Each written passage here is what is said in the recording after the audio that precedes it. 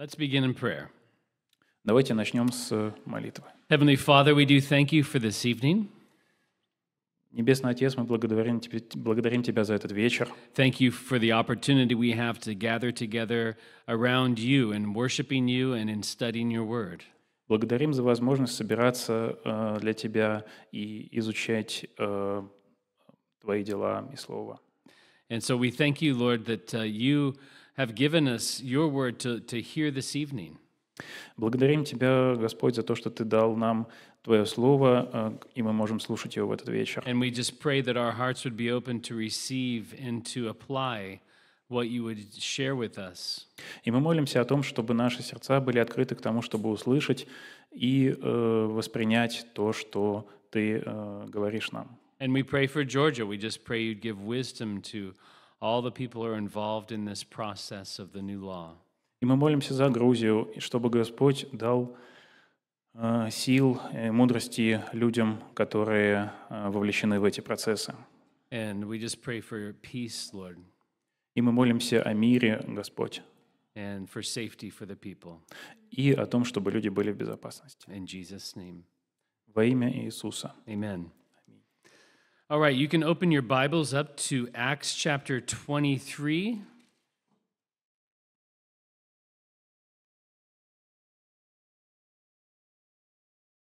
Вы можете открыть ваши Библии на Деяния, главе 23. And since we studied this first portion of chapter 23, we're not going to read the text this evening. И поскольку мы уже изучили первую часть 23 главы, мы не будем читать текст сегодня. But let's just recap. Let's remember a little bit of what has happened. Но давайте вспомним о том, о чем рассказывалось в этой части. Paul, he had gone to Jerusalem, even though he was warned not to go. Павел отправился в Иерусалим, хотя его предупреждали, чтобы он не ходил туда. As he was in the temple, he was arrested. Когда он был в храме, его арестовали. And a tribune came, and we'll find out his name this evening. And he captured Paul and saved him from being beaten by the crowds. И командир полка пришел, узнал его имя и забрал его от людей, чтобы защитить его от того, чтобы его побили. От того, чтобы But Paul asked to go ahead and preach to the crowds. And the tribune, the commander, gave the permission, and Paul began to preach. Но Павел хочет говорить к народу, и командир разрешает ему, и он говорит. But the crowd became very violent. What word did they become upset about? Но толпа начинает сердиться, и о каком же слове они сердятся? Yeah, Gentiles. Да, язычники. Paul said, God sent me to the Gentiles, and right away they said, let's kill him. He doesn't deserve to live. Павел сказал, Бог послал меня к язычникам, и они стали кричать, убейте его, недостойно такому и жить. So again, he was rescued by the tribune, brought into the barracks. They wanted to flog him, beat him. И опять The commander rescued Paul. командир его забрал в казармы и хотел бить его, чтобы узнать о том, в чем было дело. Wanting to find out why are the people so against Paul. Он хотел узнать, почему люди так были агрессивны в сторону Павла. And could not determine, especially once they found out he was a Roman citizen and they could not beat him. Но он не смог этого узнать, особенно когда узнал, что Павел римский гражданин, и поэтому не смог его бить. So the first part of chapter 23, Paul is brought before the Sanhedrin. Итак, в первой части 23 главы Павла приводят перед Синедрион. And this is kind of like a pre-trial. It's like they're trying to just get more information and evidence and testimony to know what to do with Paul. И это как бы предварительное судебное заседание, чтобы лучше узнать, что произошло и в чем обвиняют Павла. But for the Jews, they see this as being a religious problem, and that they should handle it themselves. Но евреи считают, что это проблема, относящаяся к вероучению, что они должны разобраться с этим сами. But the tribune, he's responsible for peace in the city, and so he sees it as a city problem. Но командир отвечает за мир и порядок в городе, и поэтому он считает, что это его проблема. So Paul begins, and he begins by saying in verse 1 of chapter 23 how he had lived in all good conscience before God until this day. Павел начинает говорить, и в первом стихе 23 главы он говорит, как он до сегодняшнего дня жил с чистой совестью перед Богом. What's conscience? Совесть. Что такое совесть? What is it? How would you describe that? Что это? Как бы вы это описали? Yeah. Inner voice that tells you what? Yeah. So it's like inside of us, kind of our understanding of right and wrong. Да, это как бы внутренний голос, который говорит внутри нас и подсказывает нам, что правильно, а что неверно. It's how we judge moral conduct, if it's right or wrong. И это то, каким образом мы осуществляем моральный выбор, что правильно, а что неправильно. But like all parts of the human person, even our conscience is fallen. Но, как и все части составляющие человека, наша совесть тоже повреждена. The Bible talks about how our conscience can be defiled. Библия говорит о том, как наша совесть может быть обманута. Or it can be void of any kind of clarity. Или может быть лишена ясности. There's many different verses. We won't look at them all, but I did want to look at 1 Timothy chapter 4, verse 2. Есть много мест, в которых об этом говорится, но я хотел бы обратить внимание на 1 к Тимофею 4:2. 4:2. And actually, we can read verses 1 and 2. It says, "Now the Spirit expressly says that in the latter times some will depart from the faith, giving heed to deceiving spirits and doctrines of demons, speaking lies and hypocrisy, having their own conscience seared with a hot iron." Дух ясно говорит о том, что в последние времена некоторые оставят веру, будут следовать духам лжи и учениям демонов. Такие учения придут через лицемерие лжецов с совестью, клейменной каленым железом. And so this conscience that God has given to us, И совесть, которую Бог дал нам, it can be used for good or it can be used for evil. она может быть использована на добро, а может быть использована ко злу. It can be fed and taught things of righteousness, Ее можно обучать и укреплять, делая правильные вещи, or it can праведные. be ignored and it can be seared like with a hot iron where you don't even feel it, you're numb to your conscience. Ее можно игнорировать и даже чувствовать, что совесть молчит.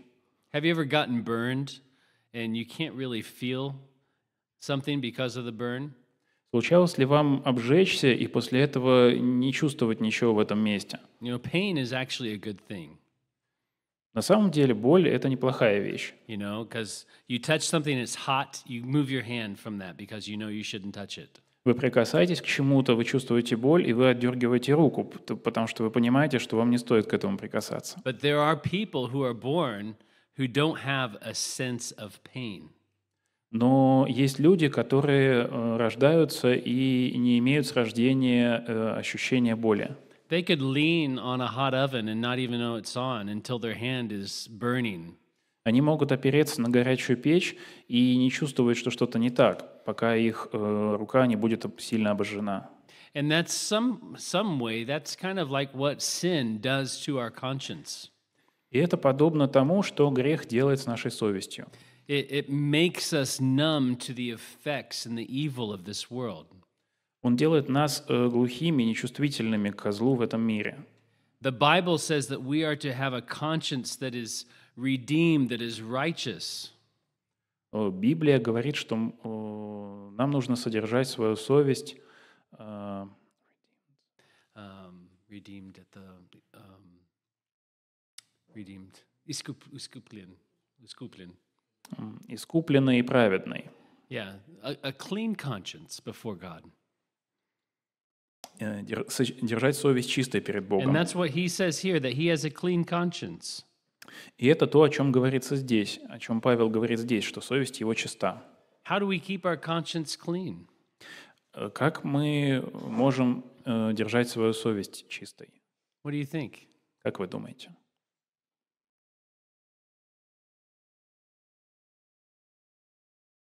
Be in God's word. Be in the truth, right? Быть Словом Бога, быть правдой. You want to be free, you need to know the truth. Если вы хотите быть свободными, вы должны знать истину. You want to be sensitive to the things of God, you need to learn how to hear His voice through His word. If you want to be sensitive to the things of God, Если вы хотите быть способными чувствовать то, что Бог делает, then you need to be learning to hear His voice through His word. вам нужно изучать, как Он говорит, и изучить и узнавать Его голос. And He will speak to us. И Он будет говорить к He will нам, lead us. Он будет вести нас. It may not be with an audible voice, Это может быть не какой-то слышимый голос, but it might be through our conscience that is submitted to Him. но это может быть через нашу совесть, если мы посвящаем ее Ему. It's going to be through His word. И это может быть через Его Слово. But the high priest did not like what Paul said. Однако первосвященнику не понравилось, что сказал So he had Павел, him struck in the mouth. и поэтому он ударил его по лицу. This high priest, we learn here, his name is Ananias. Имя этого первосвященника Анания.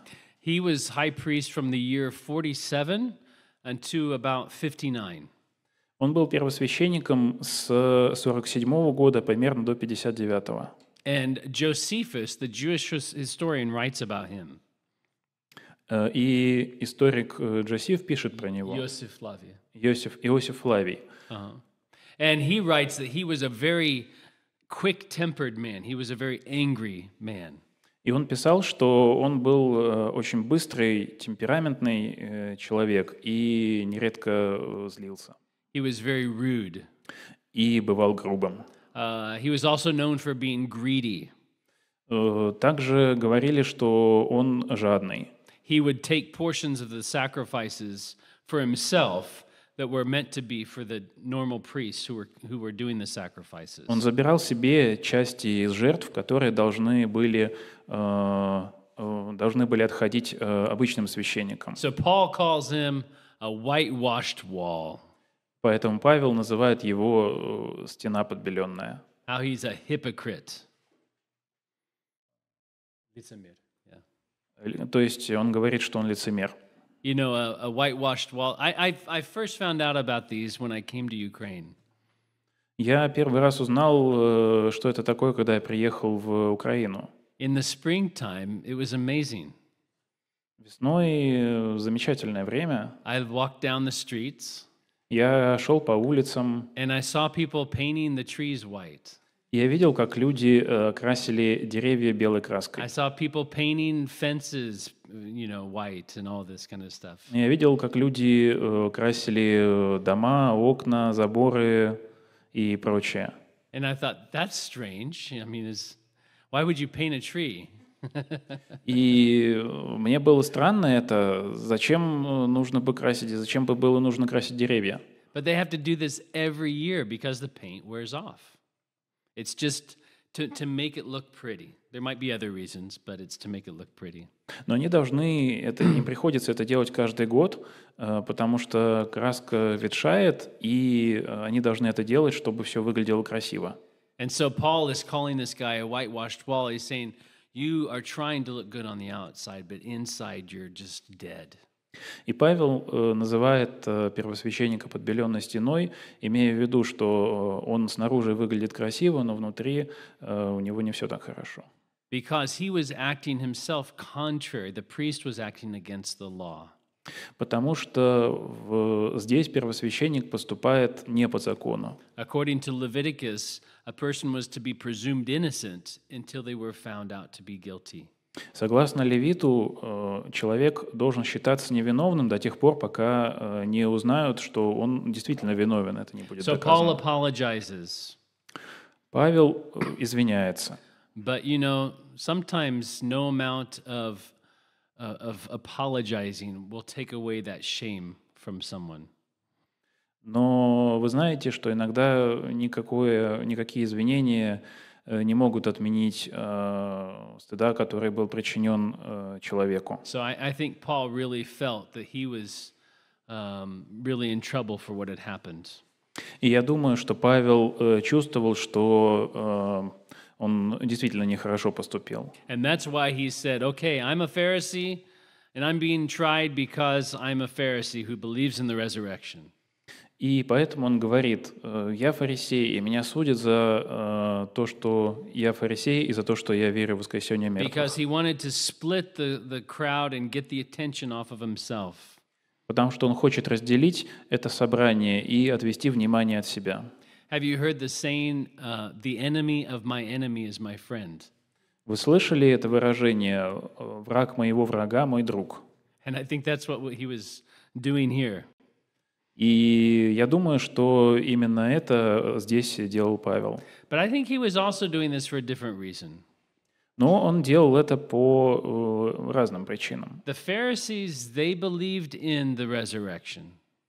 Фарисеи верили в воскресение. They believed in miracles. Они верили в чудеса. That God could kind of do something special in life. Они верили, что Бог может сотворить что-то необычное, что-то особенное в жизни. So I think this was even a moment when he was trying to get an open door with these Pharisees to be able to share with them.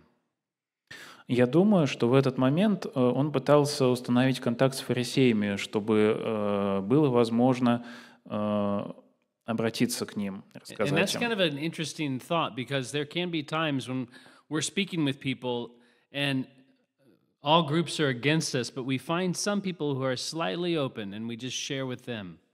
И это интересно, потому что иногда бывает, что кажется, что все люди не настроены нас слушать, но какая-то группа расположена к нам, и мы можем обращаться именно к ней. But here, both sides were trying to tear Paul to pieces. Однако здесь обе стороны пытаются разорвать Павла на кусочки. It's the same word that's used of the demon-possessed man who was trying to rip his chains apart. И здесь то же слово, которое используется для описания человека, который пытается разорвать цепи. Or Samson when he was tearing the lion apart. Или когда Самсон разрывал льва на части. And so it gives you the idea of the trouble Paul was in. It wasn't just a verbal argument. It was actually tearing at him. И это может дать вам представление о том, в какой сложной ситуации на самом деле оказался Павел. Это не был просто спор на уровне разговора, и он действительно был в опасности. So let's read now from 11 through 22. Прочитаем теперь стихи с 11 по 22. But the following night the Lord stood by him and said, Be of good cheer, Paul, for as you have testified for me in Jerusalem, so you must also bear witness at Rome. And when it was day, some of the Jews banded together and bound themselves under an oath, saying that they would neither eat nor drink till they had killed Paul. Now there were more than 40 who had formed this conspiracy. They came to the chief priests and elders and said, We have bound ourselves under a great oath, that we will eat nothing until we have killed Paul. Now you, therefore, together with the council, suggest to the commander that he be brought down to you tomorrow, as though you were going to make further inquiries concerning him. But we are ready to kill him before he comes near. So when Paul's sister's son heard of their ambush, he went and entered the barracks and told Paul. Then Paul called one of the centurions to him and said, Take this young man to the commander, for he has something to tell him. So he took him and brought him to the commander, and he said, Paul, the prisoner, called me to him and asked me to bring this young man to you. He has something to say to you. Then the commander took him by the hand, went aside, and asked privately, "What is it that you have to tell me?" And he said, "The Jews have agreed to ask that you bring Paul down to the council tomorrow, as though they were going to inquire more fully about him. But do not yield to them, for more than 40 of them lie in wait for him, men who have bound themselves by an oath that they will neither eat nor drink till they have killed him. Now they are ready, waiting for the promise from you." So the commander let the young man depart and commanded him, "Tell no one that you have revealed these things to me." Следующей ночью перед Павлом предстал Господь и сказал: «Не бойся, как ты свидетельствовал обо мне в Иерусалиме, так будешь свидетельствовать и в Риме». Наутро некоторые иудеи собрались и поклялись ничего не есть и не пить до тех пор, пока не убьют Павла. В заговоре участвовало более 40 человек. Они пошли к первосвященникам и старейшинам и сказали: «Мы поклялись ничего не есть, пока не убьем Павла. Итак, вы и высший совет попросите командира римского полка привести его к вам якобы для того, чтобы поближе познакомиться с его делом. А мы будем наготове и убьем его еще до того, как он дойдет до этого места». Об этом заговоре узнал племянник Павла, сын его сестры. Он пошел в казарму и рассказал об этом Павлу.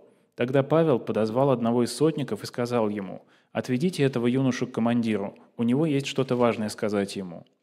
Сотник отвел юношу к командиру и доложил: «Заключенный Павел позвал меня и попросил привести этого юношу к тебе, у него есть что-то важное сказать тебе».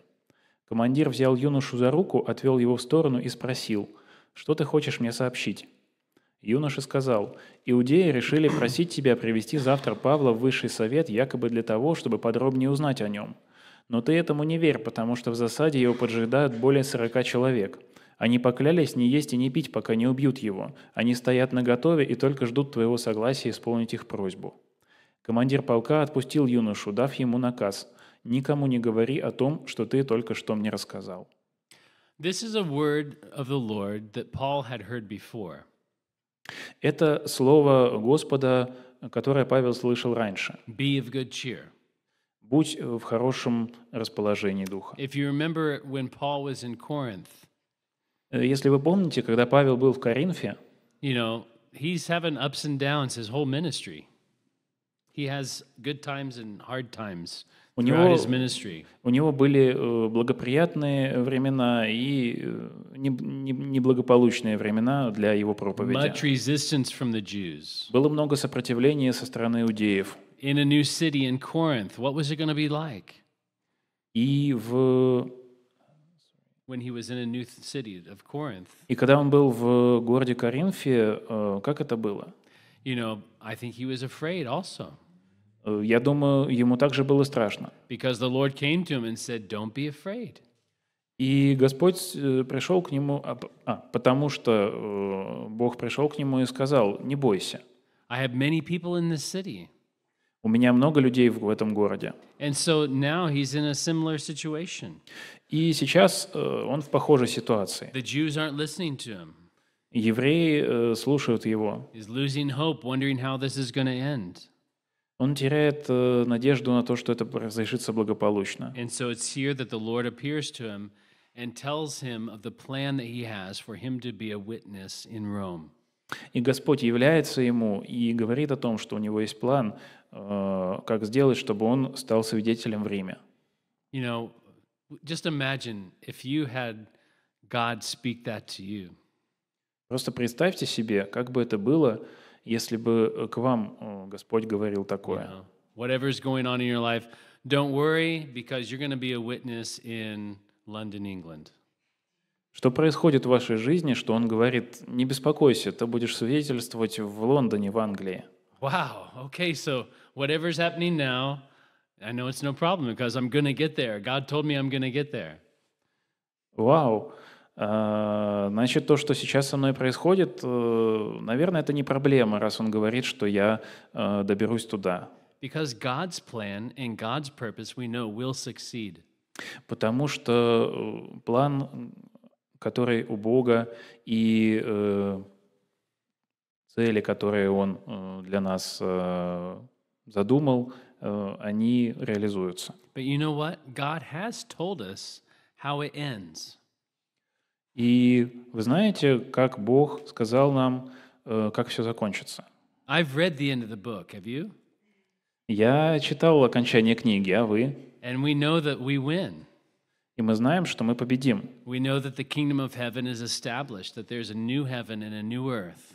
Мы знаем, что Царство Небесное было установлено, и что есть новое небо и новая земля. But while we're going through the process, sometimes it can be so hard and so we get so weary. Но пока мы на пути, иногда будет тяжело.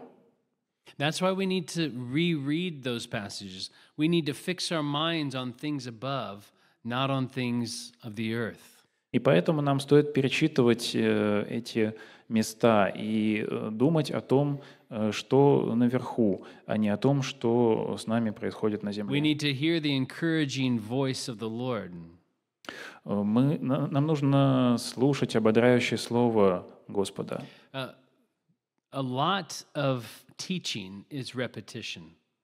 В учении очень много повторений. Повторения. It's easy to fall into a trap where we always want to hear something new. Легко попасть в ловушку, если мы всегда хотели бы слышать что-то новое. How many times a week do you eat bread? Как много раз в течение недели мы едим хлеб? Yeah? Every day maybe, or at least something every day? Может быть, каждый день, или мы едим что-то каждый день. When Jesus said, I am the bread of life, he was using a figure of speech that the people understood because every day they had to eat bread to stay alive.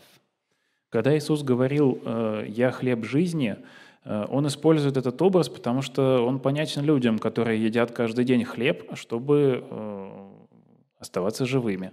Interestingly enough, in one country, when they were translating the Bible, Интересно, что в одной стране, когда мы переводили Библию, they were translating that verse. In that country, they did not have bread. переводили это место, а в этой стране не было хлеба, But they had potatoes.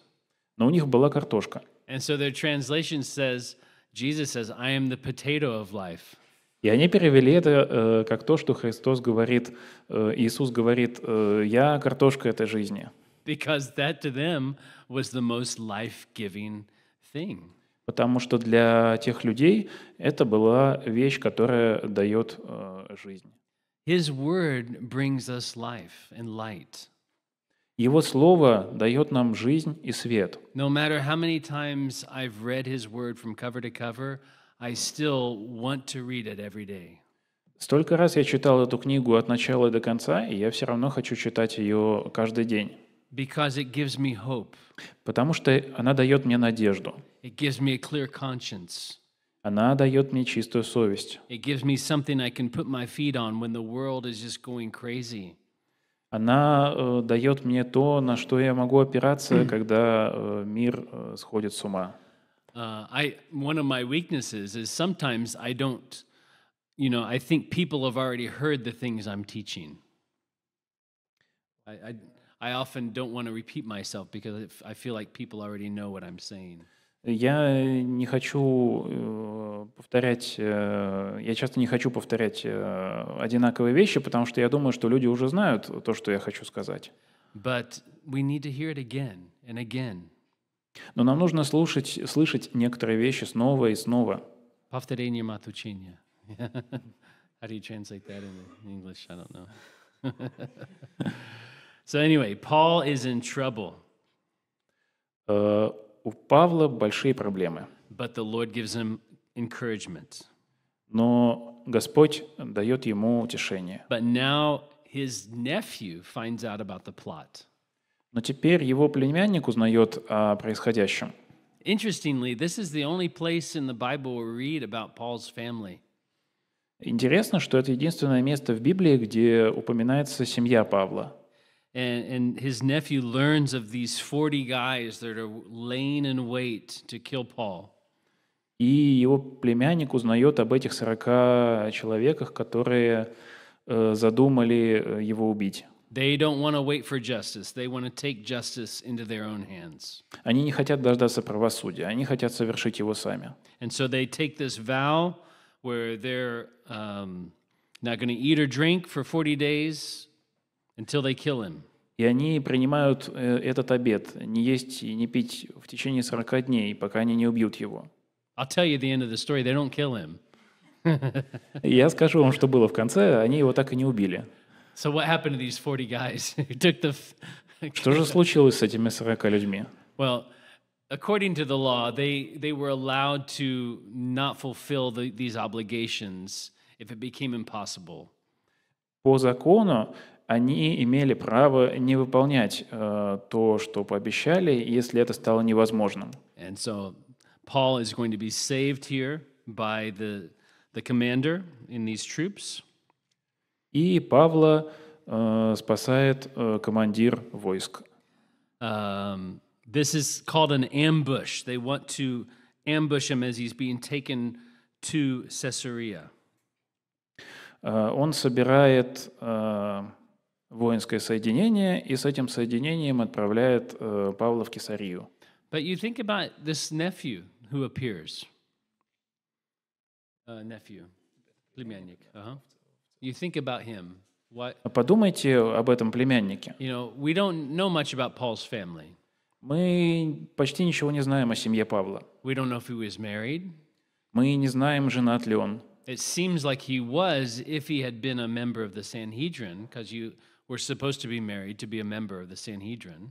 Мы предполагаем, что он был женат, раз он был членом Синедриона, потому что человек должен был быть женат, чтобы быть членом Синедриона. Did his wife leave him when he became a believer? Оставила ли его жена к тому моменту, как он уверовал? He obviously had lived in Jerusalem for some time because he studied under Gamaliel, so maybe he lived with his sister and his nephew there. Очевидно, что он жил в Иерусалиме какое-то время, потому что он учился у учителя Гамалиила, и возможно, что он жил со своей сестрой и племянником. But we don't know. There's lots of questions. Но мы не знаем этого. But Есть here много it вопросов. says in verse 18 that the commander said, Paul the prisoner called me to him and asked me to bring you this young man. So it's the first time Paul in Acts is called a prisoner. Но здесь в 18 стихе он говорит, сотник говорит, заключенный Павел позвал меня и попросил привести этого юношу. И это первое место, где Павел называется заключенным. And so but they did not yield to these men. The commander told the nephew to not tell this news to anyone. Но командир сказал юноше не рассказывать об этом больше никому. And so the Lord was faithful to Paul. И Господь исполняет то, о чем Он сказал Павлу. He is going to give him opportunities to share with leaders. Он устраивает для него возможность свидетельствовать перед правителями. He's going to keep him safe through a trip on a boat to Rome. Он будет сохранять его на его пути на корабле по пути к Риму. And he's going to get him all the way there until he is able to witness to those that the Lord has him to witness to in Rome. И он проведет его по этому пути до тех пор, пока он не сможет свидетельствовать в Риме перед кому ему надлежит свидетельствовать. This probably could not have happened on his own missionary trips. Это, наверное, не могло бы произойти в его миссионерских путешествиях. But by being a prisoner, he is taken there and he's actually paid for he doesn't have to pay for the trip. Но поскольку он заключенный, то его отправляют туда, в Рим, и ему даже не приходится платить за это путешествие. What missionary strategy group would tell somebody the best plan is for you to get arrested and become a prisoner so that you can be a witness? Кто бы мог сказать, планируя путешествие, что наилучшим способом будет стать заключенным и чтобы тебя отправили в Рим? We never know how it's going to happen. Мы не знаем, как это должно произойти. One time I was flying to Hong Kong for a conference. Однажды я летел в Гонконг на конференцию. But I was living in Central Asia at the time. Но я в то время жил в Центральной Азии. And so I got my visa while I was in Central Asia. И я получил необходимую визу, когда я был в Центральной Азии. And when I got my passport back, it was open like this. I could tell they had photographed or copied every page in my passport. И когда я получил обратно мой паспорт, у него My passport was like open.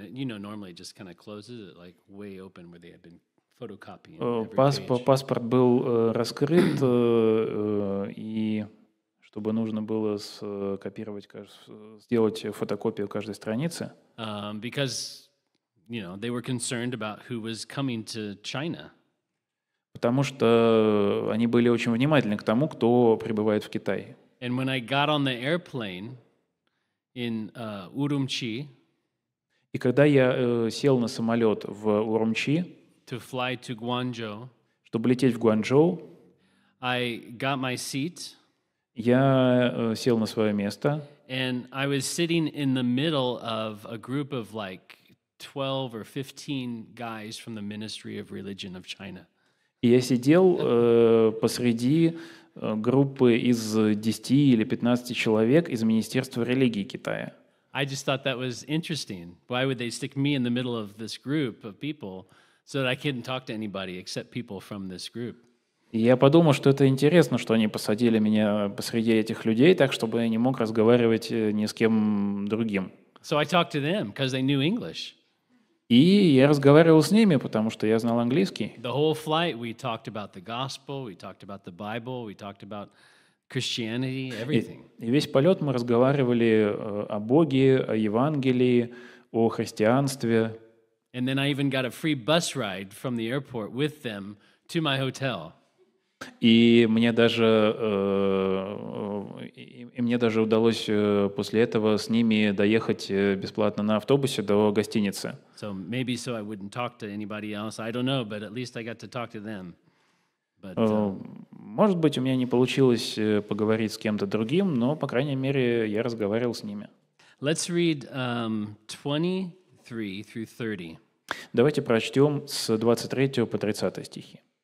So, and he called, so this is the tribune or the commander, he called for 2 centurions, saying, prepare 200 soldiers, 70 horsemen, and 200 spearmen to go to Caesarea at the 3rd hour of the night, and provide mounts to send Paul on, and bring him safely to Felix the governor.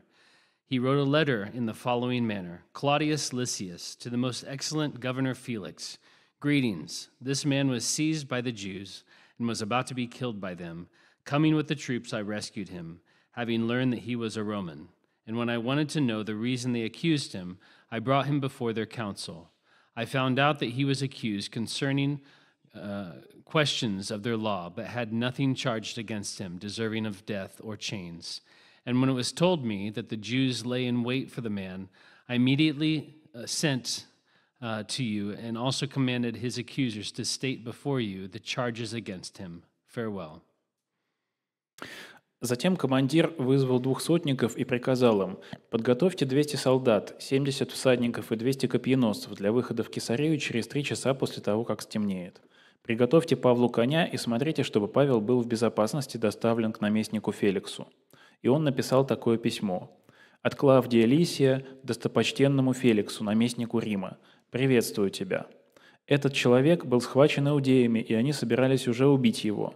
Но я подоспел с воинами и спас его, так как узнал, что он римский гражданин. Желая узнать, в чем они его обвиняют, я привел его в их высший совет. Я понял, что обвинение связано со спорными вопросами их закона и что он не виновен ни в чем, заслуживающем смерти или заключения в темницу. Мне также стало известно, что против него составлен заговор, и я сразу же отослал его к тебе, велев обвинителям представить тебе обвинение против него». So, this tribune decides he wants to save Paul. И этот командующий решил, что он хочет спасти Павла. And he prepares this letter and he sends it to Felix with 470 soldiers. И он написал это письмо и отправляет его к Феликсу вместе с 470 солдатами. They leave at the 3rd hour of evening, so it's like 9 p.m. Они отправляются в 3 часу вечера, то есть это около 9 вечера по-нашему. Who does he address this to? К кому он обращается? The governor's name is Felix. Имя правителя Феликс. Felix had been a slave growing up in the household of Claudius. Феликс был рабом, который вырос в хозяйстве Клавдия. And Claudius, Claudius had him freed, and he appointed him as a ruler in Judea. И Клавдий освободил его и устроил, чтобы он стал правителем в Иудее. Later, he would be called back to Rome because he could not keep the peace in Israel. Через некоторое время его заберут обратно в Рим, потому что он не смог обеспечить мир в Израиле. But here Paul is getting on this horse and going with these people, leaving Jerusalem for Caesarea. И вот Павел садится на лошадь и отправляется с этими людьми в Кесарию, покидая Иерусалим. This is the last time he will see Jerusalem. Это последний раз, когда он увидит Иерусалим. And so he has this letter sent with him describing his what has happened.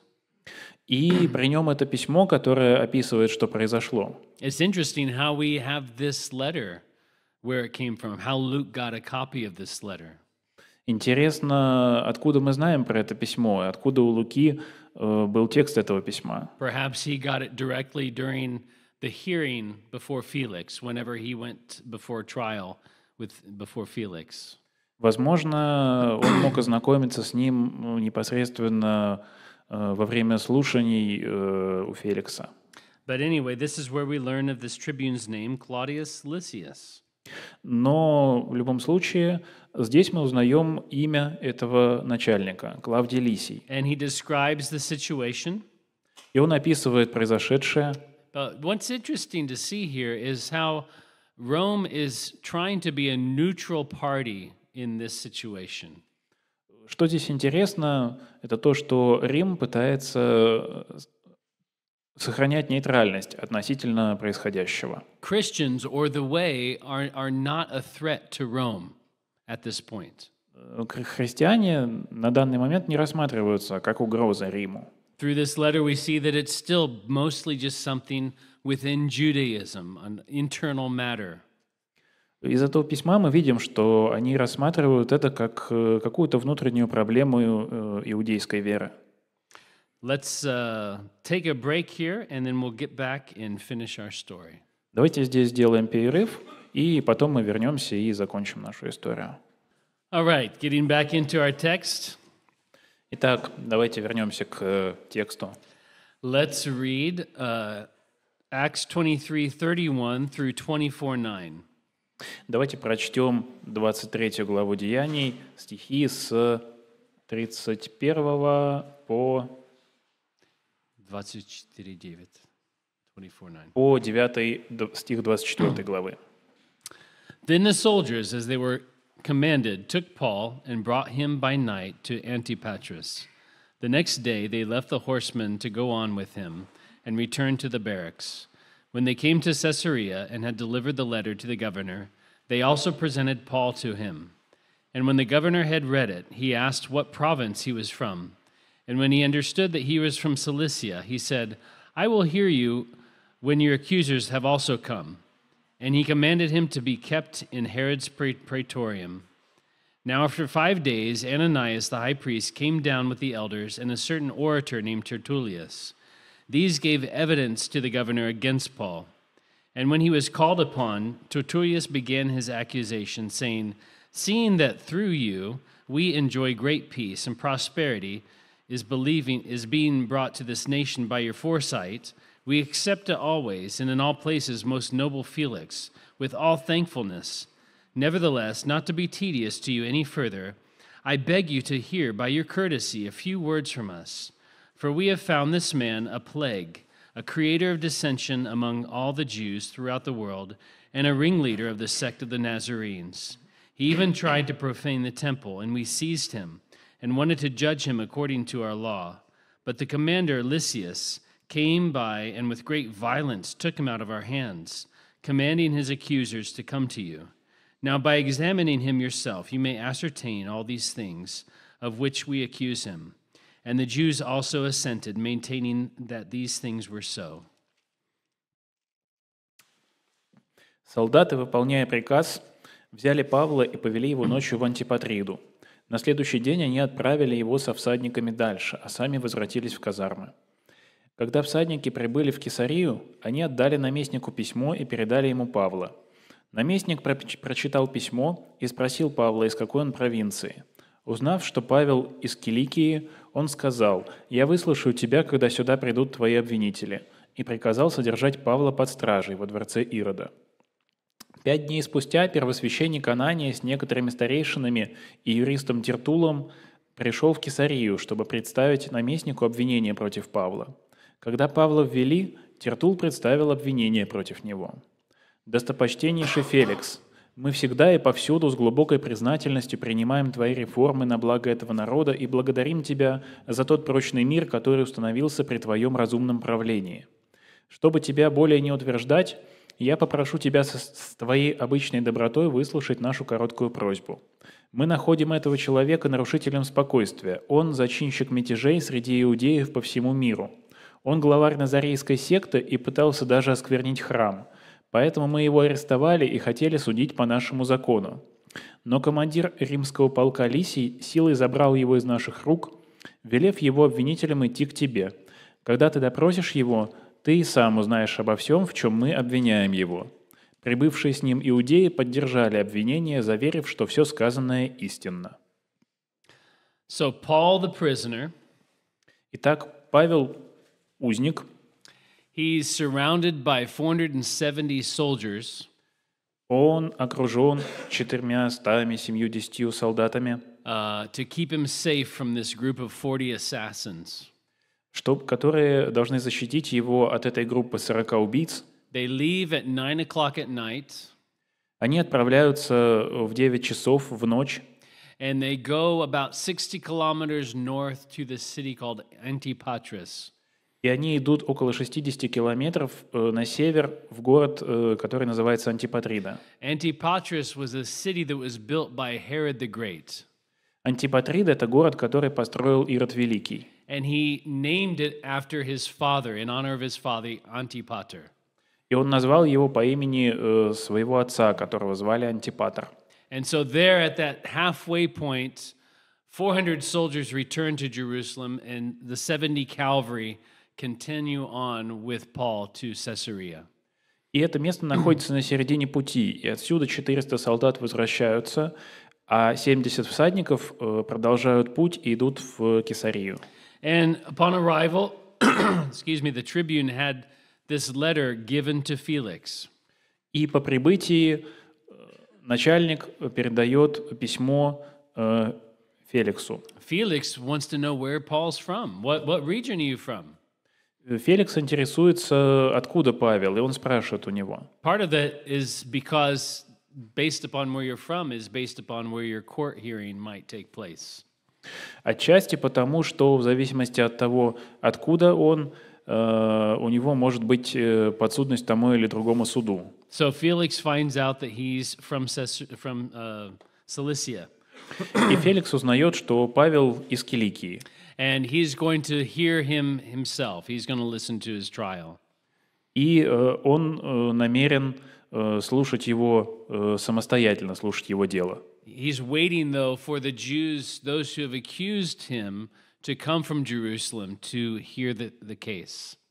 И он ждет, пока обвиняющие его иудеи придут из Иерусалима, чтобы выслушать дело. About 5 days later, Ananias and these elders and lawyers come to Caesarea. 5 дней спустя первосвященник Анания и с ним старейшины и юристы приходят в Кесарию. And this one hired legal counsel, his name is Tertullian. И с ними один нанятый юрист, имя которого Тертул. And we don't know anything about him except his name. We don't even know his ethnicity. И мы не знаем ничего о нем, кроме его имени. Мы не знаем, из какого он города. But you can see what he's trying to do with his words. Но мы можем видеть, что он пытается сделать своим словом. Do you ever see Lord of the Rings? Вы смотрели «Властелин колец»? And there's a scene, I can't remember which one it is, but there's a king and he's pretty much blind.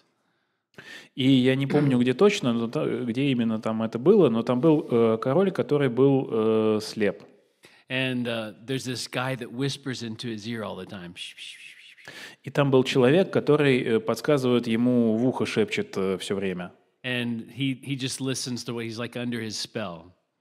И он слушает его, как будто он под заклятием. And the Tertullius, he's kind of like that guy. He's just coming in, he's saying these words to Felix.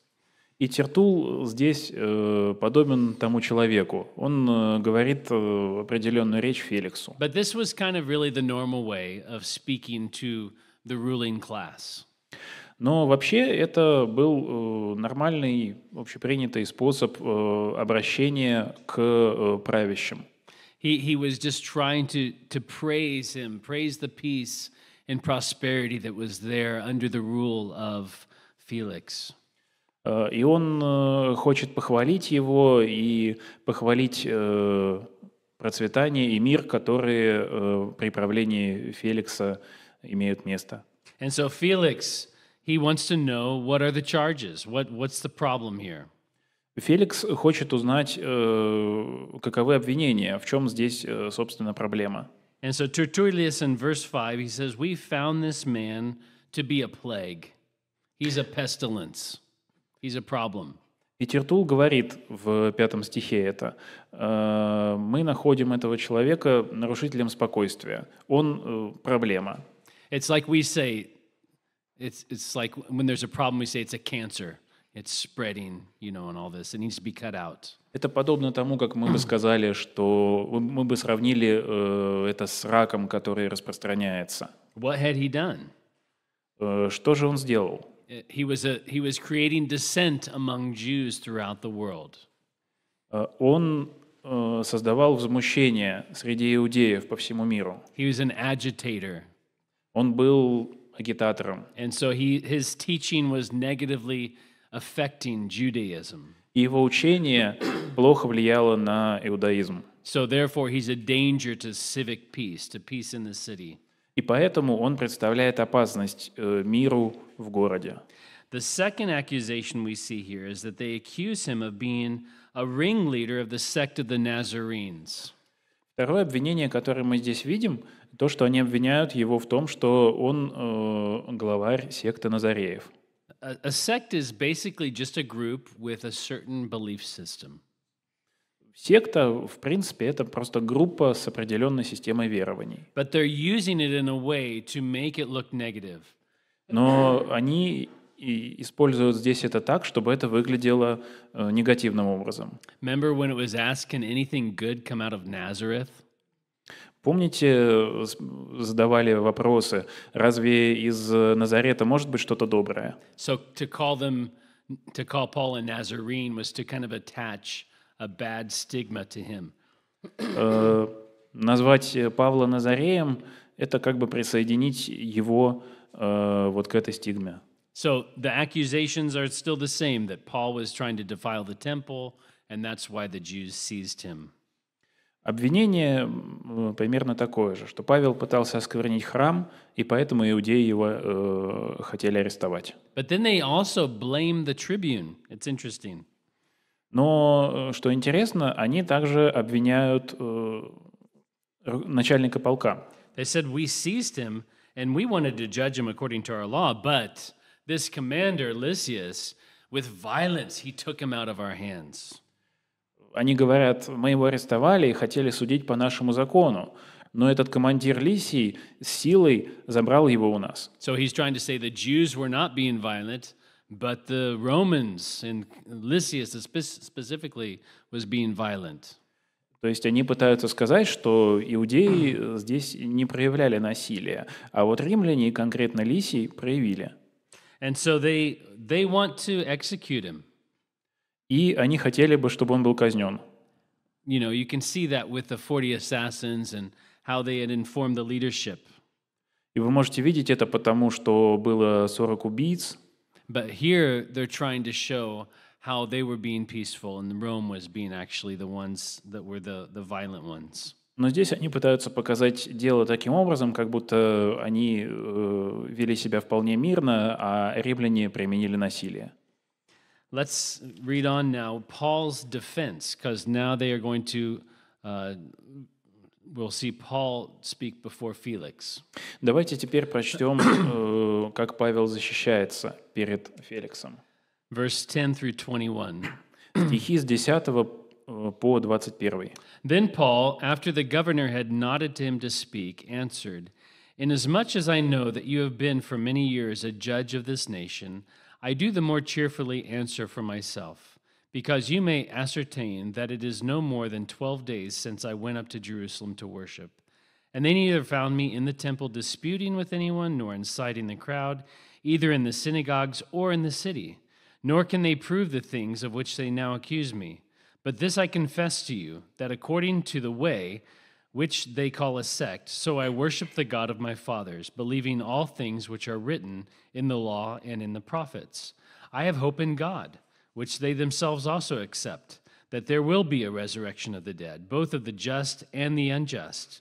This being so, I myself always strive to have a conscience without offense toward God and men. Now after many years I came to bring alms and offerings to my nation. And in the midst of which some Jews from Asia found me purified in the temple, neither with a mob nor with tumult, they ought to have been here before you to object if they had anything against me. Or else let those who are here themselves say if they found any wrongdoing in me while I stood before the council. Unless it is for this one statement which I cried out, standing among them, concerning the resurrection of the dead, I am being judged by you this day. Наместник подал знак Павлу, и тот начал защитную речь. «Мне известно, что ты уже много лет судишь этот народ, и я рад, что мне предоставляется возможность высказаться перед тобой в свою защиту. Тебе нетрудно будет удостовериться в том, что не больше 12 дней назад я пришел на поклонение в Иерусалим. Мои обвинители не видели, чтобы я спорил с кем-либо в храме, или же возмущал народ в синагогах, или в каком-либо другом месте города. Они не могут доказать обвинений, которые сейчас выдвигают против меня. Но я признаю, что поклоняюсь Богу наших отцов и следую пути, который мои обвинители называют сектой. Я верю всему, что записано в законе и у пророков, и у меня такая же надежда на Бога, как и у этих людей, надежда на то, что будет воскресение как праведных, так и неправедных. Поэтому я стараюсь, чтобы моя совесть была всегда чиста перед Богом и перед людьми. После нескольких лет отсутствия я прибыл в Иерусалим, чтобы передать моему народу пожертвования для бедных и принести жертвы.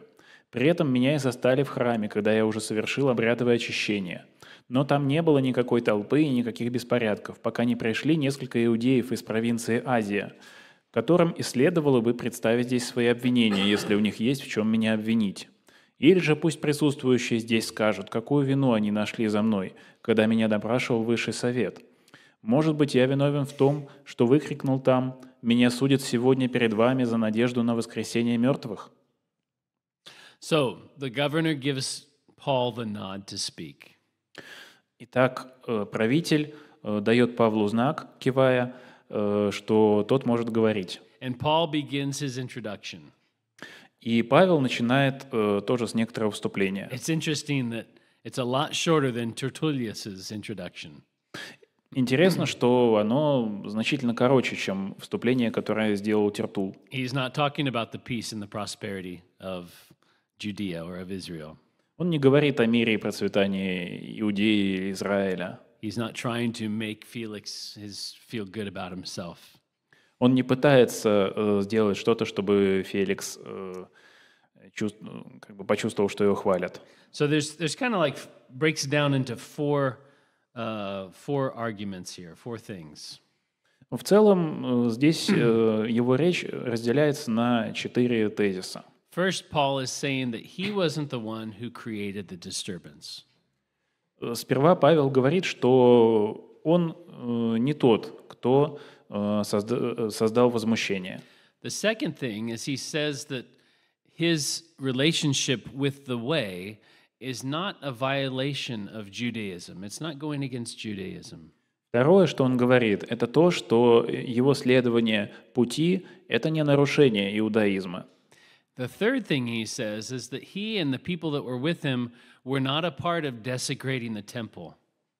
Третье, что он говорит, это то, что он и люди, которые были с ним, они не делали ничего против храма. And then finally, he says, really, there's no proof for any of these accusations at all that are against him. И последнее, он говорит, что нет никаких доказательств обвинений, которые против него выдвинули. But in his introduction, he mentions how Felix had been ruling for several years, probably about 5 years at this point. Во вступлении Павел упоминает, что Феликс правит уже несколько лет, около 5 лет. So probably in Paul's mind, this means Felix has lived there long enough to understand how things work, understand the people, and maybe he'll actually get a fair hearing.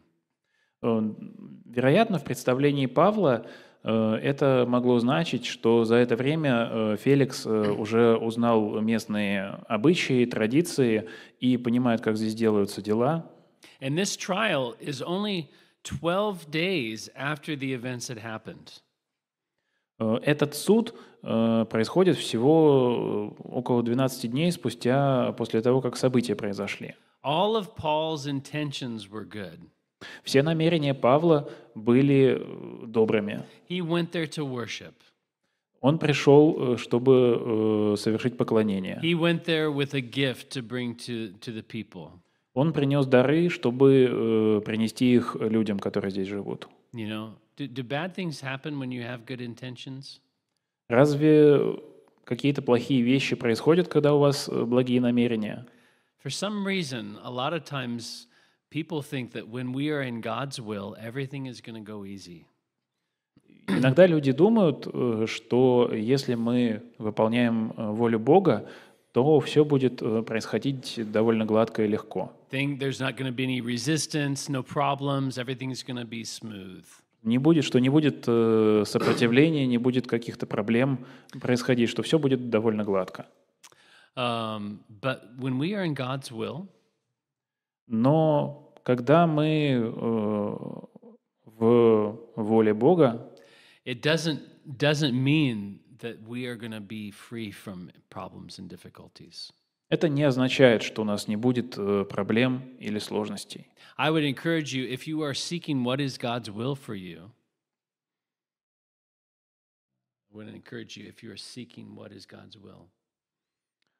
Я думаю, что это хорошо, если вы хотите узнать, какова воля Бога о вас.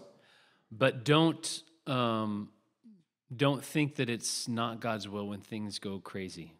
Но не думайте, что это не воля Бога, если вещи идут как-то плохо. Когда случаются проблемы, когда случаются трудности, когда случаются какие-то вызовы. Пол действовал по воле Бога. И вот что с ним случилось. Но Павел собирается признаться в чем-то. Он признается в том, что он верит в Бога своих отцов. И в закон, и в пророков. All his beliefs are in accordance with Judaism. То все, во что он верит, полностью соответствует иудаизму. According to the understanding of the way. Согласно пониманию пути. But it's not a heretical movement. Но это не еретическое движение. Everything is rooted in the Old Testament scriptures, in the God of Israel, in His Word. Все основано на Писании Ветхого Завета и на словах Бога. The one thing he's guilty of is worshiping God. И то, в чем его обвиняют, это в поклонении Богу. What about you? Что можно сказать о вас? If you were accused of being a Christian, если бы вас обвинили в том, что вы христиане, would there be enough evidence to convict you? Было бы достаточно доказательств, чтобы предъявить вам. How different is our lives from other people's lives? Насколько отличается наша жизнь от жизни других людей? There's lots of humanitarian people in the world, people that are generous. Вы знаете, что немало людей, которые занимаются какими-то гуманитарными вещами, людей, которые щедры и благотворят. There's moral people. Есть люди высокой морали. But how different is our life? Но насколько наша жизнь отличается от них? Can people look at you and see Christ in your life? Is there evidence that you are Christian? Могут ли люди посмотреть на вас и увидеть в вашей жизни Христа, так, чтобы было доказательство того, что вы христиане? What would you point to in your own life? What would you point out as proof or На evidence? что вы бы указали в своей жизни? I know that faith without works is dead.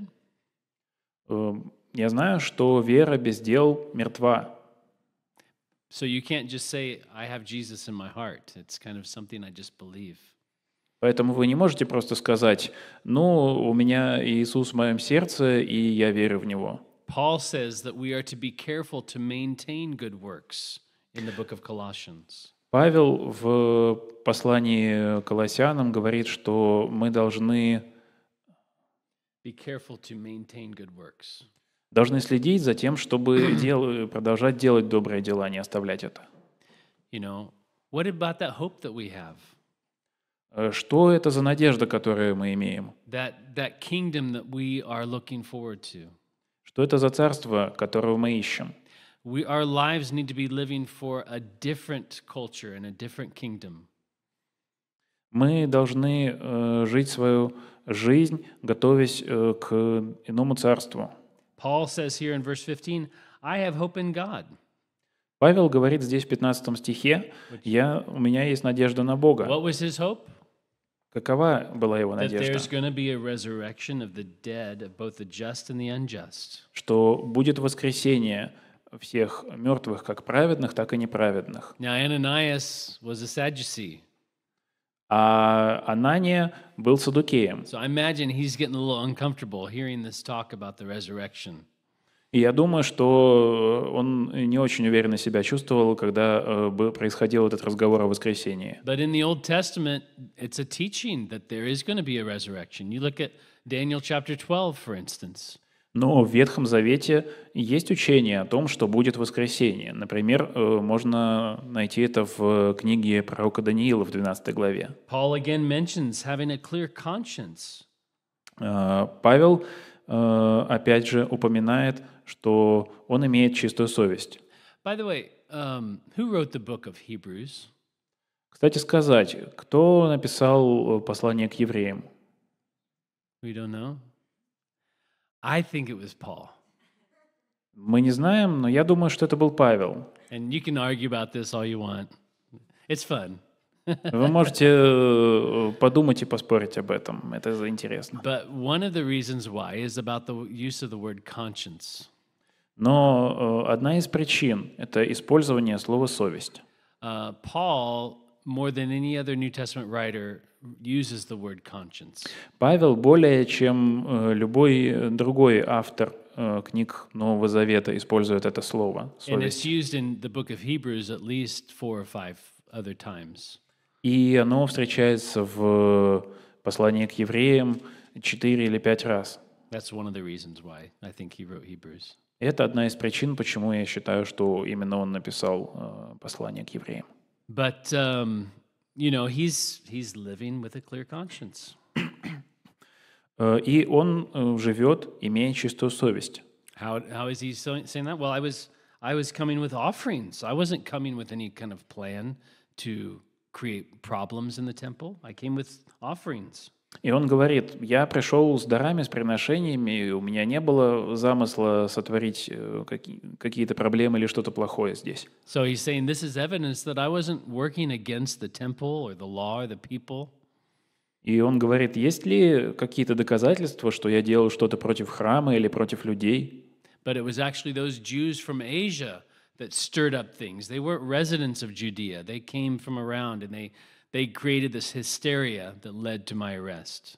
Но это были вначале те иудеи из Азии, которые даже не являются жителями Иерусалима, но они пришли и произвели здесь возмущение. So Paul says it wasn't the leaders in Jerusalem that had a problem with me. It was this group from outside who came in and stirred up the problems. Павел говорит, что, в общем, и не у старейшин в Иерусалиме проблема из-за меня, а что у тех людей, которые пришли, вот у них были какие-то претензии ко мне. And they're not even here today. So if you want to find out what the accusation they have, they should come and tell me. И если вы действительно на самом деле хотите узнать, каково обвинение против меня, то хорошо бы, чтобы они здесь были и обвиняли. You know, we have a system in America. Say you get a speeding ticket. У нас в Америке есть такая система, что мы получаем Like a fine, a ticket, like you're speeding and the police stop you. Штрафы за вождение или за превышение скорости, Parking или за парковку. And so you decide you're going to go to court and you're going to fight it. И вы можете решить, нет, я пойду в суд, и я попробую обжаловать это. And so you go to court, and if the police officer who issued that fine doesn't show up, then they can actually excuse the fine because the accuser didn't come to represent. И если вы приходите в суд, а полицейский офицер, который вынес этот штраф, не пришел, то вас могут освободить от этого штрафа, потому что обвинитель не пришел. It's kind of taken from this Roman law. И это заимствовано из римского права. So Rome did not look favorably upon people who made accusations and then did not show up to the trial to give evidence for those accusations. Рим не относился благосклонно к людям, которые обвиняют в чем-то других людей, но потом не приходят в суд, чтобы произнести там это обвинение. So Paul's saying, look, these elders and the high priest, they weren't there. It was this other group, and they're not here. So really, there's nothing to hear. И Павел говорит, что вот здесь эти старейшины, но здесь нет никого из той группы, поэтому на самом деле некому обвинять меня. So again, he's creating dissension here. То есть можно сказать, что опять он пытается создать некоторое разделение He здесь. says, I'm just being judged because I believe in the resurrection, period. Он говорит, меня судят за то, что я верю в воскресение. Точка. Okay, let's finish. Давайте завершим. 22 through 27. Стихи с 22 по 27. But when Felix heard these things, having more accurate knowledge of the way, he adjourned the proceedings and said, when Lysias the commander comes down, I will make a decision on your case. So he commanded the centurion to keep Paul and to let him have liberty, and told him not to forbid any of his friends to provide for or visit him. And after some days, when Felix came with his wife Drusilla, who was Jewish, he sent for Paul and heard him concerning the faith in Christ. Now as he reasoned about righteousness, self-control, and judgment to come, Felix was afraid and answered, go away for now. When I have a convenient time, I will call for you. Meanwhile, he also hoped that money would be given him by Paul, that he might release him. Therefore he sent for him more often and conversed with him. But after 2 years, Porcius Festus succeeded Felix, and Felix, wanting to do the Jews a favor, left Paul bound. Феликс, который был довольно хорошо знаком с путем, прервал слушание. «Я вынесу решение по вашему вопросу, когда придет командир полка Лисий», — сказал он. Он приказал сотнику содержать Павла под стражей, но предоставить ему некоторую свободу и разрешить его друзьям заботиться о его нуждах. Спустя несколько дней Феликс пришел со своей женой, иудеянкой по имени Друзила, и послал за Павлом, чтобы послушать о его вере в Иисуса Христа. Павел говорил о праведности, воздержании и будущем суде. Феликса это испугало, и он сказал: «Довольно на сегодня. Ступай, но при случае я тебя позову». Он также надеялся, что Павел предложит ему взятку, и поэтому часто приказывал привести его и беседовал с ним. Прошло 2 года, и Феликса сменил Порций Фест. Феликс, желая заслужить благосклонность предводителей иудеев, оставил Павла в темнице. So Paul's defense must have been enough to make Felix understand that there's not enough evidence to convict him. Итак, защитная речь Павла должна была убедить Феликса в том, что нет доказательств его вины. He said, "We'll wait until Lysias gets here, and we'll hear what he has to say." Однако он говорит, я вынесу решение позже, пусть придет командир Лисии и скажет, что он об этом думает. But he lets Paul have some liberties and be able to meet with people. Но он предоставляет Павлу некоторую свободу и разрешает ему встречаться с людьми. Interestingly enough, Luke writes that Felix heard these things having more accurate knowledge of the way. Довольно интересно, что Лука здесь говорит, что Феликс был довольно хорошо знаком с путем. How did he know about the way? Как он узнал о пути? I mean, who else was in Caesarea? То есть, кто What believers were there? еще был в Кесарии? Philip and his daughters. There was a church in Caesarea. Probably he was already well acquainted with this movement from there. Филипп и его дочери, и в Кесарии церковь была, и поэтому возможно, что он был знаком с этим учением. Also, remember, all the Jews had been kicked out of Rome because of someone called Chrestus. So probably he had been getting reports from Rome about this movement as well. Также можно вспомнить, как немало иудеев были высланы из Рима, и возможно, что он получал сообщения из Рима о том, что происходят такие высылки. But also we read that his wife was Jewish. Но также мы здесь читаем, что его жена была So иудейкой. she probably had some kind of understanding about this group as well. И, наверное, у нее было некоторое понимание. Her name is Drusilla. И ее имя Друзила. She was born in the year 38. Она родилась в 38 году. So she's not even 20 years old at this time. Ей еще нет 20 к этому времени. So who's to say a 20-year-old can't do anything, achieve anything in life? Кто бы мог сказать, что 20-летняя может что-то сделать? She was the youngest daughter of Herod Agrippa I. Она была младшей дочерью Herod Agrippa I. Ирода Агриппы I. He's the one who had James beheaded. Тот самый, который убил апостола Иакова. And her brother, Herod Agrippa II, we'll read about next week in the next chapter. Her brother, Drusilla's brother. Yeah, it gets crazy, this family. It's weird. И о ее брате мы еще вспомним в следующих главах. And Drusilla is not Herod's first wife. Друзила — это не первая жена Ирода. And Felix wasn't her first husband. И Феликс не был ее первым мужем. She was actually married first when she was only 14 years old. Она первый раз вышла замуж, когда ей было всего 14. Josephus writes that she was very beautiful, and Felix actually persuaded her to leave her husband. Иосиф Флавий писал, что она была очень красива, и поэтому She left her husband. И поэтому она оставила своего мужа, to be with him. чтобы быть с другим. And so Paul reasoned with them. They came in to see Paul. И Павел разговаривает с ними. You know, our faith is reasonable. Faith in Christ is reasonable. How would you translate that? Наша вера, она логична. Логична. Yeah, probably. It's not something somebody just you just have to have faith in God. People say you just have to have faith in God. Some people just say, well, you just have to have faith. That's all. Некоторые люди говорят, что вам нужно просто поверить, этого достаточно. But our faith is built on facts. Но наша вера основывается на фактах. The fact that Jesus actually existed in this world.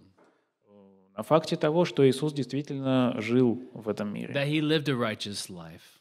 Что он жил праведной жизнью. That he taught about the kingdom of heaven. Что он учил о Царстве Небесном. That he was crucified and buried and rose again on the third day. Что он был распят и похоронен и воскрес на третий день. That the cities and places and events in the Bible are actually found in history. Что города и места и события, о которых рассказывает Библия, они действительно происходили и известны в истории. There is evidence for our faith. Есть доказательства нашей веры. Just like in Hebrews chapter 11, verse 1, it says, faith is the substance of things hoped for, the evidence of things not seen. Как в Евреям 11 главе 1 стихе сказано, что вера — это уверенность в том, чего мы с надеждой ожидаем, подтверждение того, чего мы не видим. You know, we don't just believe on some kind of, oh, yeah, sure, I believe, I'm now a Christian. Наша вера не такова, что мы просто подумали и решили: о, теперь я верю, теперь я христианин. There are things we don't understand and we can't ever know, like about the creation of the world. Есть вещи, которые мы не вполне понимаем или о которых мы никогда не узнаем полностью, например, сотворение мира. But God has given us His Word. He's given us things to root our lives in. Но Бог дал нам Слово и дал нам определенное путевождение в нашей жизни. And faith is reasonable. И вера поэтому логична. And so here in verse 25, it says he reasoned with Drusilla and Felix about righteousness, self-control, and the judgment to come. И здесь в 25 стихе говорится, что Павел говорил о праведности, о воздержании и о будущем суде с Феликсом и Друзилой. These are probably three things that couple needs to hear a lot about. Это, наверное, три вещи, о которых парам стоит в особенности задумываться. But they get very uncomfortable. Но им достаточно беспокойно слушать об этом. You know, living their lavish lifestyle and immoral lifestyle. Вот люди живут и ведут, можно сказать, не очень праведный образ жизни. God is going to hold them accountable. И Бог призывает их к ответственности. There is coming a judgment. И грядет суд. And God is going to separate the righteous from the unrighteous. И Бог отделит праведных от неправедных. God is the one who sees the motives of the heart. И Бог видит мотивы, по которым мы совершаем поступки. He sees, you know, what lies behind our intentions. Он видит, что стоит за нашими намерениями. And he is going to judge. И Он будет судить. And so he tells them to go away. He says he'll call Paul back at a different time. И Он говорит, чтобы они ушли, и что Он позовет Павла в другое время. And what was he waiting for? И чего же он ждал? He's waiting for money. Oh, Paul's going to slip me some money, you know, under the table. Он ждал денег. Он надеялся, что Павел предложит ему деньги, чтобы тот освободил его. He's expecting a bribe. Он ожидал взятку. Maybe he had heard about Paul bringing all this money from these other countries to Jerusalem. He thinks, hey, this guy is probably loaded. He's got some money. Возможно, он, слышав о том, что Павел принес деньги, собранные в Иерусалим, подумал: у этого человека, наверное, много денег, он может дать денег.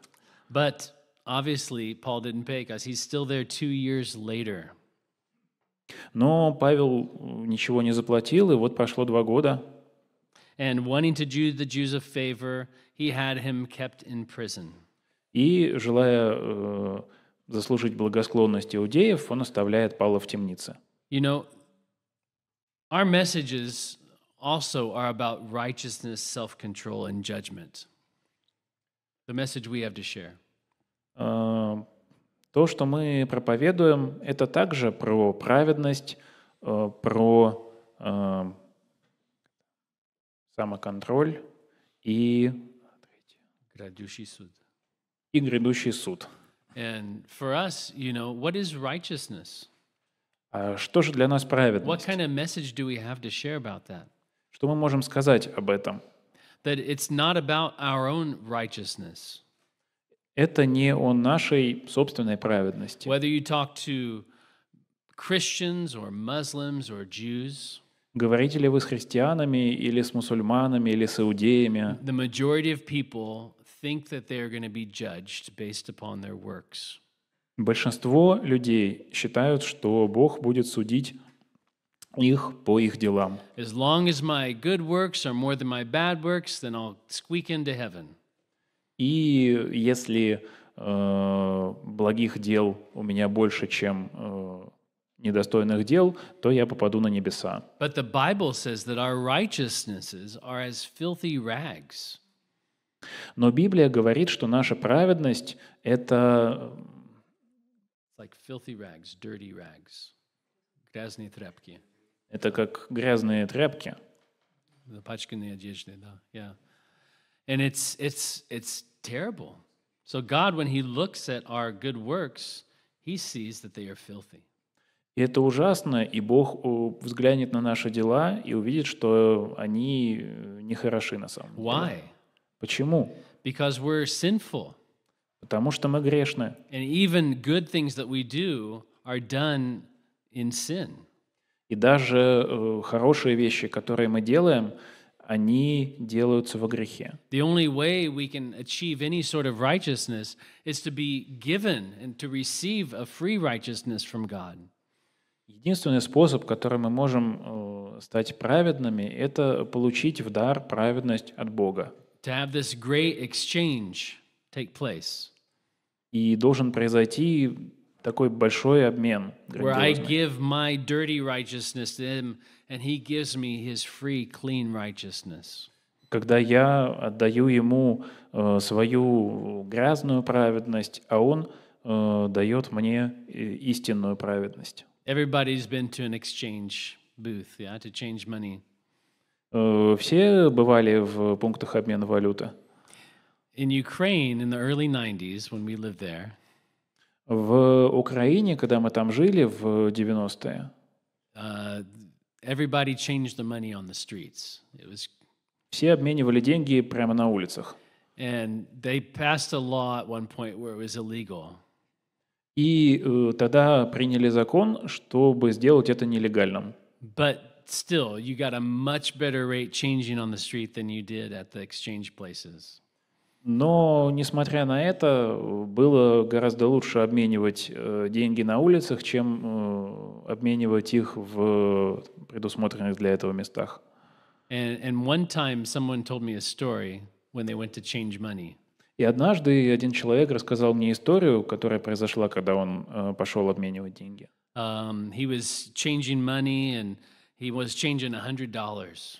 Он обменивал деньги, и он хотел обменять $100. And so he gave the guy the money. И он дал тому человеку деньги, He started folding the money. он стал складывать деньги, And somebody ran up and said, "Quick, quick, the police are coming." и вдруг кто-то прибежал и сказал: «Быстрее, быстрее, полиция идет». And so he handed him the money back. И он дал ему деньги обратно. And they all ran away. Everybody went their separate way. И они все разбежались. And the guy said, then I looked down at my money. И когда человек посмотрел на свои деньги He unfolded it. и развернул их, It was a $1 bill. там была одна долларовая купюра. That's our righteousness. И вот это наша праведность. God's exchange is much better. His exchange rate is awesome. Обмен, который происходит с Богом, гораздо лучше, и там гораздо лучший курс. And that's what we have to preach about. И это то, о чем нам нужно проповедовать. There's hope. It doesn't matter because none of us, we're all sinners. We've all fallen. И мы имеем надежду, потому что все мы грешники, и все мы повреждены грехом. But God gives us the righteousness of Christ. Но Бог дает нам праведность Христа And the hope that we have to come. в надежде, что мы придем. That then we will no longer be under judgment, under wrath of God. И мы больше не будем под судом и под гневом But Божиим. we'll just be inheriting life. И мы унаследуем жизнь. Let's pray. Давайте помолимся. Father, we thank you so much for the righteousness that we have in Jesus. Отец, мы благодарим Тебя за праведность, которую мы имеем в Иисусе. Where would we be without you? Где бы мы были без Тебя? We would be people with no hope, Мы бы были людьми, не имеющими надежды, no joy, не имеющими радости no righteousness. и не имеющими праведности. But now we have everything because of Jesus. Но теперь у нас есть все это благодаря Иисусу. And we worship you every day. И мы молимся Тебе каждый день. We want to walk closer in fellowship with you.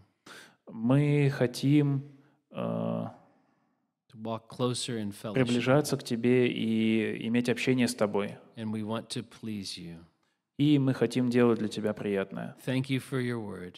Благодарим Тебя за Твое Слово. Thank you for all that you have done for us. Благодарим за все, что Ты сделал для нас. In Jesus' name we pray. Amen. Во имя Иисуса. Аминь.